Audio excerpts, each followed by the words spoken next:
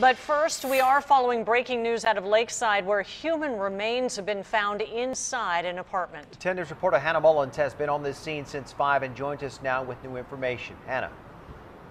It's just sickening to think about. Someone was killed and stuffed in a suitcase. Someone else who was living at the apartment back here was taken to the mental health facility. The question is how long that woman was living with a decomposing body.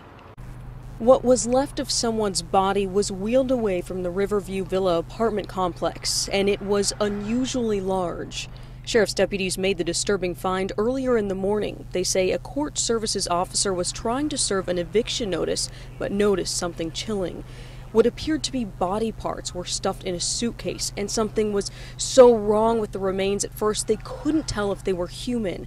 The odor was so foul, investigators had to wear masks, which tells you the remains may have been rotting for some time. Danny Martinez, who lives in the complex, tells me a woman named Bonnie lives in the apartment with her adult daughter, who is disabled and bedridden. I've only seen her twice in 6 years. I've been living here 6 years. The fear of what might have happened made him sick with sadness. Sad and kind of, I mean, I don't know. It's bothering me, okay? I wish, if she was that bad of a person, I wish she would have been that way, but how do you know? He says mom left with deputies, but no sign of her living daughter. Field evidence technicians have been bringing out boxes of evidence and loading up these vans. We're going to monitor what happens and bring you the very latest tonight at 11.